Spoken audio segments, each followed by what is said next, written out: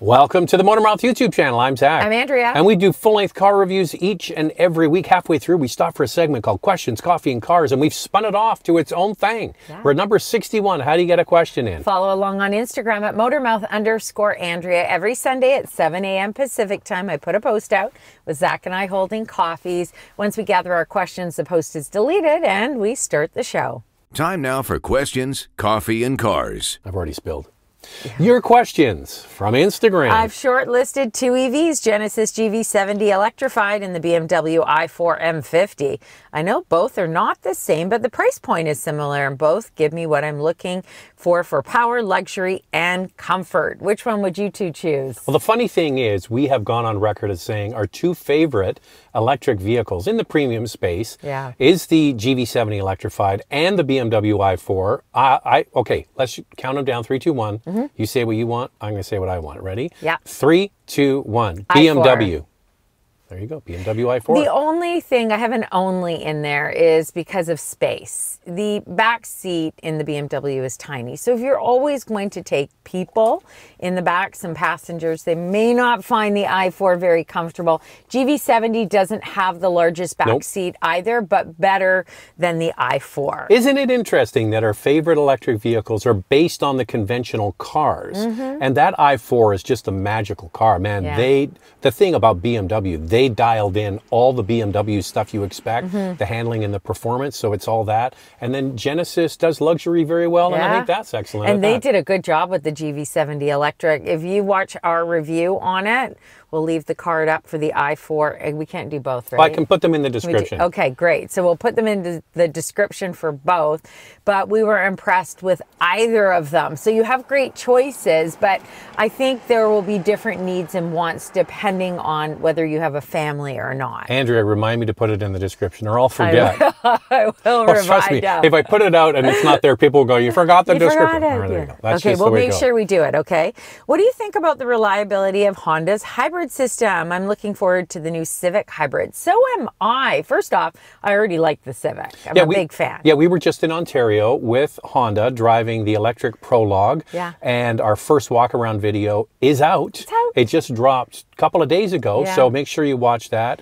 And put that in the description below too. And we asked them about the Civic, and they say production of the hybrid Civic is starting at the Canadian facility. It's where it's going to be made in May. So we're hoping to be back there driving it in May. And I think a good hybrid their system. Hybrid system is excellent. It is very polished. It doesn't get the same fuel economy as the Toyota system, but it's very good. And Honda has been doing hybrids for a very long time. One of the first on the market. No, the first is the Honda Insight. Yes, the first. And you know why? I had to double check that because I was like, the Prius? When did the Prius come out? So Honda is credited with making the first hybrid back in 1999 with the Insight. Yeah, the Insight. Did I Prius, say Insight? Yeah. I don't know if he's did or not. I think I said Insight. Maybe you did. The Prius was released in Japan in '97, but didn't come to the North American market until 2000. Yeah, they were first. But who won the race? Toyota won the race because they just kept at it. Oh, interestingly, do we have a question about hybrids? Because I did get a quote from the Wall Street Journal. You can say it. I don't know if it's in the next Questions, Coffee, and Cars or not, but basically it was, I'll summarize it. Yeah. This is in the Wall Street Journal saying that Toyota is going to report their fiscal year end at the end of March. They have had a massive jump in hybrid sales in the United States and around the world, outstripping EV sales. So the EV market's going up, but the hybrid market has just shot up. In the Canadian market, for example, it's almost 50% of all of their vehicles are now hybrids. So that, who was right? Well, I think the market is showing us that Toyota was right. He's got the last laugh. Yeah, the last laugh. And it's like back to the previous question about the Civic. It's like, that's what people right now want. Well, I just think that they're easy. You get great fuel economy. You can drive them just like a gas model. When you need gas, you put the gas in. Plug-in hybrids. The big one is price. Price is a big one. So the biggest hurdle for EVs is they're not inexpensive. Although I wouldn't say Honda hybrids are inexpensive in Canada. But there are Toyota hybrids available. You can get a Corolla hybrid. It's not going to kill you, and that thing will run forever. And what was the number that we got from Honda about the CR-V? If I'm not mistaken, they sold last year for 2023 over 57,000 CR-Vs in Canada, and over 20,000 of them were the hybrid. Yeah. So something it's not, like that, it's right? It's not the same percentage as Toyota. Toyota's with the RAV4, I think, is way over 50%. And the prediction is when the RAV4 is redone for 2025, it'll only be hybrid like they did with Camry. Yep. Nitro-fill tires, pros and cons. I'm curious to hear what you're going to say about it. We have never put nitrogen in our tires. Have you ever done that? Okay, the chemistry here is that nitrogen is a stable gas, and it doesn't expand and contract with heat, right? So if you've ever been on the racetrack, the number one thing they're always checking on race cars is the tire pressure. Yeah. And they put nitrogen in the tires because it doesn't expand like regular air that you put in a car. Sure. Okay, so this is one of the greatest scams ever. Car dealers, being car dealers, will charge people to put nitrogen in their tires. I know. Here's the news flash. The air you put in your tire is free. You don't need to pay for it. No. And unless you're going to the track and you're hammering around the corners, you do not need to get nitrogen in your car. Interestingly, though, from what I understand, this is what I've heard before, Costco, when you put in tires installed at Costco, put the nitrogen in, it's included. It's included. However, there is a myth that nitrogen-filled tires get better fuel economy and that the tire lasts longer. The National Highway Traffic and Safety Administration did a whole study on this. And they say, no, you don't get better fuel economy. The tires don't last longer. The only reason why you would put nitrogen in a tire is if you have a special vehicle that you're taking to the track often. Wait, is there an echo in here? That is where you will get better performance. Possibly. It's not the performance. Why would anybody do that, though? No, they did say, they said you'll get better performance. Better performance because the tire isn't expanding and contracting That's right. the same way you would with an air-filled tire. It's a stable gas, so it stays, if you put it to 40 pounds of pressure, it'll stay at 40 pounds of pressure. I have to interrupt. Look at that.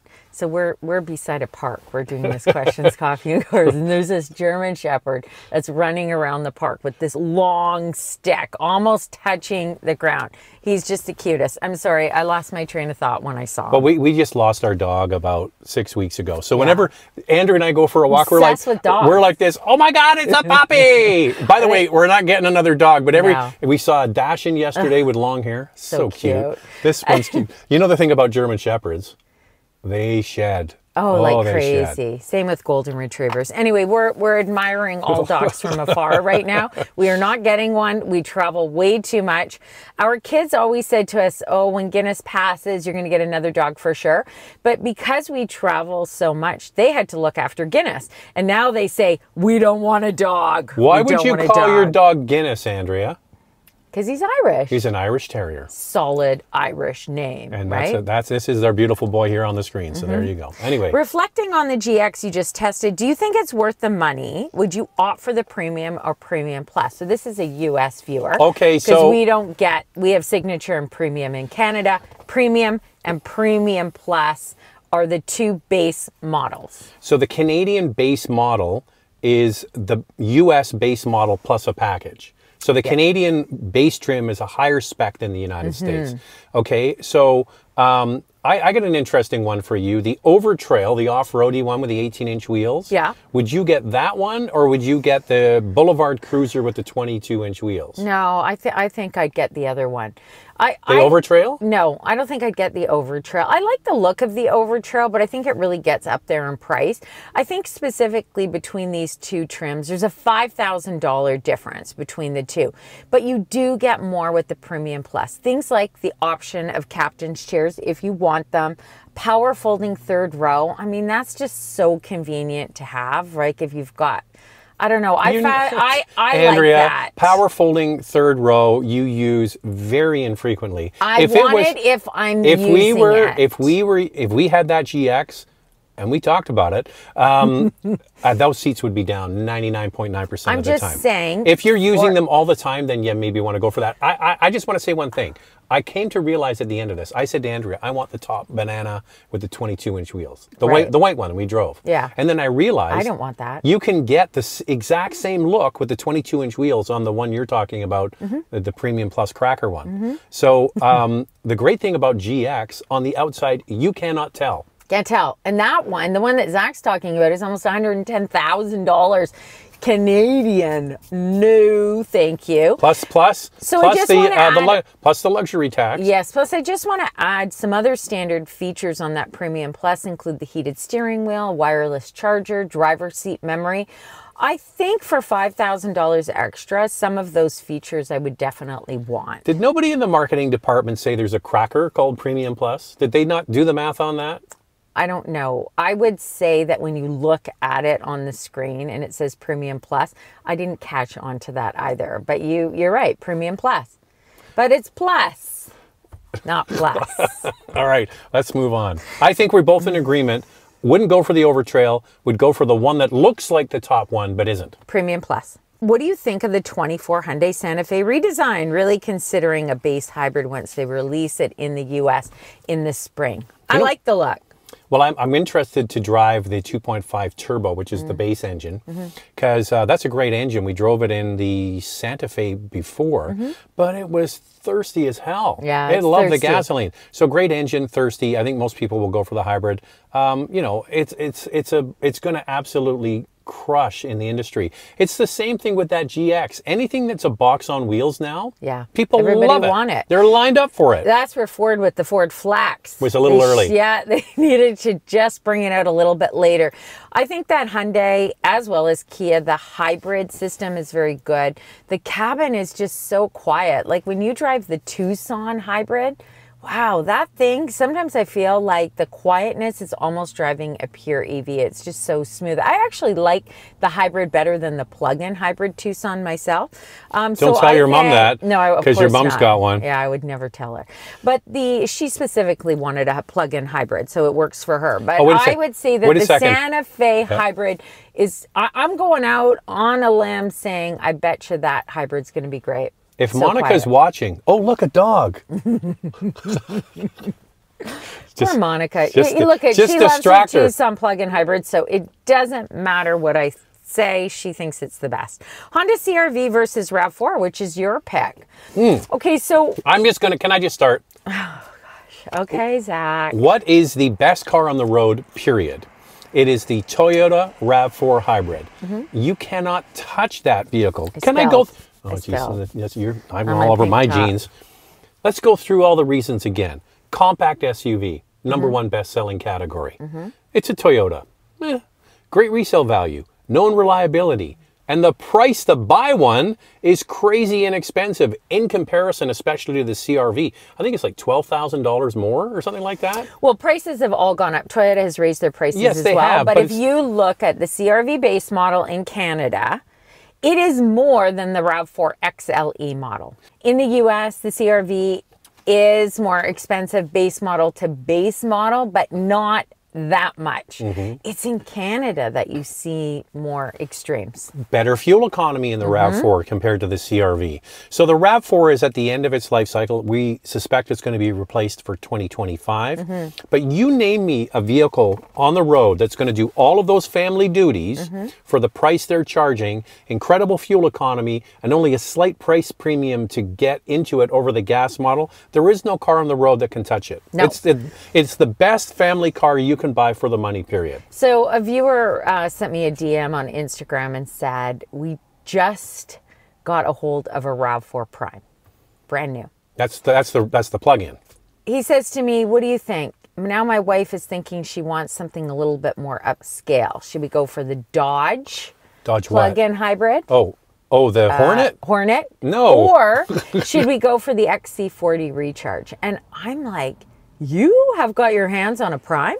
If you've got your hands on a Prime, Take the bribe. Anyway, they did buy it, and they're really happy And which with one's it. gonna They got it in red. And which one's going to be worth the most That's money what I in said. 5 years? Resale value. It's dollars in, dollars out. Bank of Toyota always delivers. I would not go for the Dodge, but I do like the XC40 Recharge, but that's a pure EV, not a plug-in hybrid. You got to get the XC60 to get the plug-in hybrid.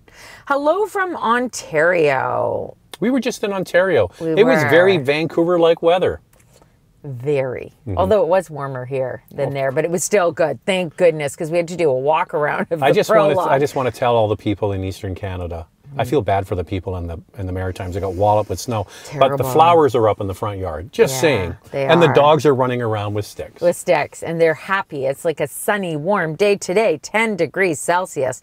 Girlfriend is looking to trade in her 19 Chevy Trax for a sedan hybrid. So that's a 2019, I'm guessing. Yeah. Yeah, 2019. What would be your choices to consider? What would you pick for a sedan hybrid? What's your favorite?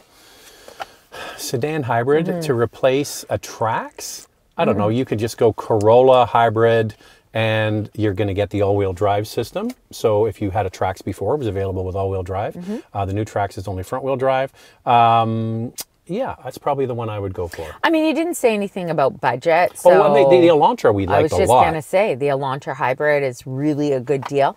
If you have more to spend, I think the Prius is terrific. Gosh, it looks so good, but it's getting up there in price. One of my favorites, I go back to it. I know what you're going to say, Andrea. The Accord is kind of boring looking, but I like that model. It handles really well. The cabin remains quiet and it's comfortable. So I really like the Accord hybrid. I'm only guessing that it's more budget friendly because Chevy Trax was not a premium or a more upscale car. So it's probably budget to budget. I think you're still going to be best with the Toyota or the Hyundai. That's just my thought. Okay. Long-time viewer, thank you for the amazing content. Thank you. Currently driving a 2013 Lexus ES 350, which my wife and I have absolutely loved. With the recent addition of a baby to the family, congratulations, we're thinking of upgrading to a gently used SUV, 3 to 4 years old, either 2 or 3 row. Love the roomy and comfortable Lexus RX 350, but I wanted to ask if you would recommend any non-Lexus SUVs. Most important to us are reliability and space, but looking for something that's more fun to drive. Well, that was a long Wowzers. one. Okay, I just want to say something. I'm going to go back in time to when our boys were born, and I wouldn't get rid of that Lexus ES that quickly. That is a big car. That has got a huge back seat. That is the same platform as the Toyota Avalon, a large sedan with a big trunk. Yeah. And we had, what did we have? We had a 7 Series long wheelbase. Andrea rocked a 7 Series long wheelbase. I did, man. I could parallel park that sucker like no one's business. And I got to tell you, of all of the vehicles we've had, that was the best for putting car seats in the back. The kids didn't kick the seat in front. No. You know, if you've had kids, you know they're like, and the mess on the back of the seat, they couldn't even reach it because, so don't give up on the Lexus ES that quickly because a lot of people fall into this trap of, well, it's got to be bigger because it's an SUV. Not necessarily. Now, if you want one that's kind of fun to drive, you're looking at 2 or 3 years old. So I would say the Acura RDX. 2021 model and above is very reliable. That will give you that sporty drive. You've got the reliability now because it's been around for a while. And a big back seat. Yeah, big back seat. That second row has a flat floor. It is terrific for space. So that would be one that I would recommend as a non-Lexus SUV, wouldn't you say? Yeah. I think that's a good one. Well, the thing is, the ES they have is a 2013, so that's a 10-year-old car. You know, I don't know. The only thing with the RDX that you've got to get used to is the good old trackpad. The trackpad and the push-button shifter. You can do that. I That think the RDX would be a good one for you. Or, you know what? Sometimes you want something new, right? I know you're saying stick around with the ES, but sometimes we just want I got a better idea. new. Get a nice, gently used Lexus LS.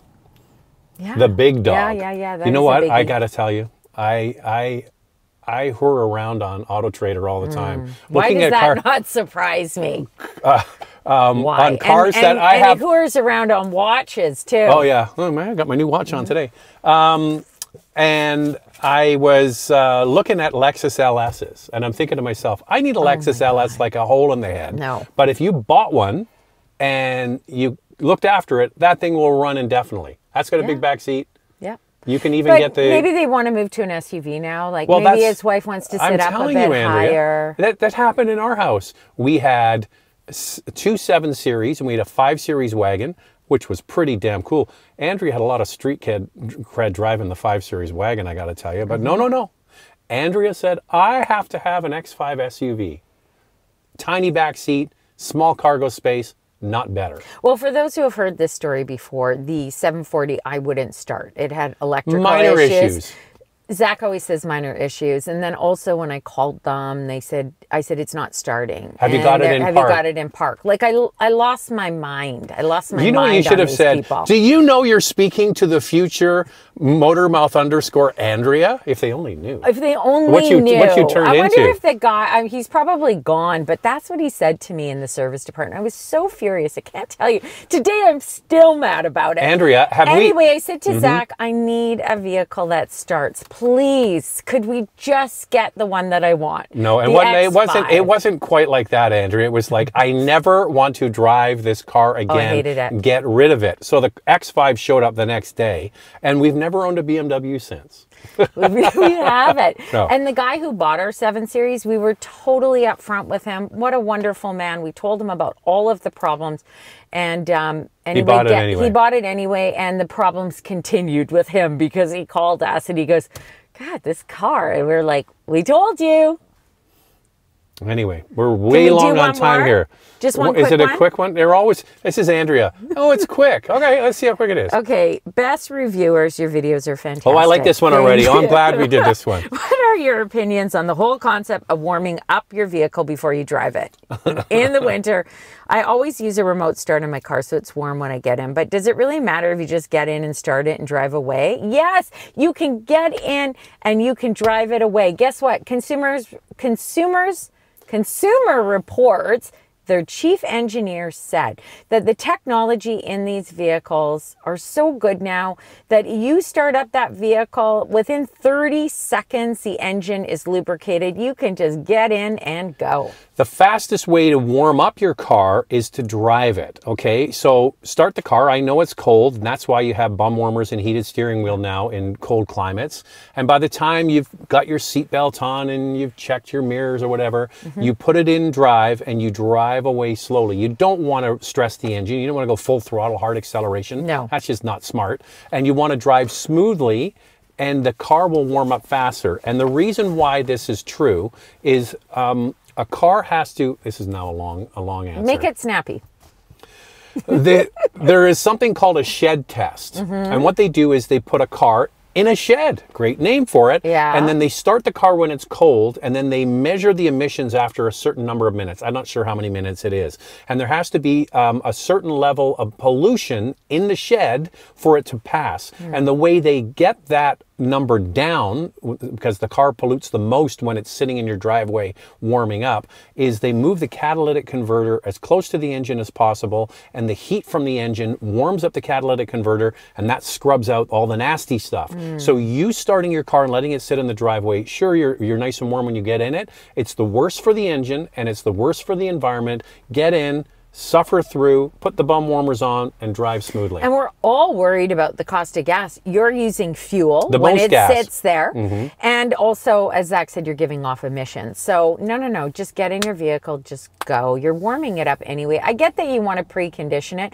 I think with electric vehicles that works, especially if it's in a garage and it's plugged in. Well, that's one of the advantages of an EV. That's different. That's different. But if you want to start, I remember when we were, this is getting way too long, but remember when we lived in the apartment and the woman behind us, Ellen, she always warmed up her Lexus. Yeah, but she was from Alberta. I know. So she was used to it. We all got up at around the same time, and I would look out the window, and there she was, from her window, starting it up. And this was new technology at the time. So I work with Ellen. Ellen lived, ironically, in the apartment right opposite us, and she would get on her balcony and start the car. And Ellen spoke in the third person.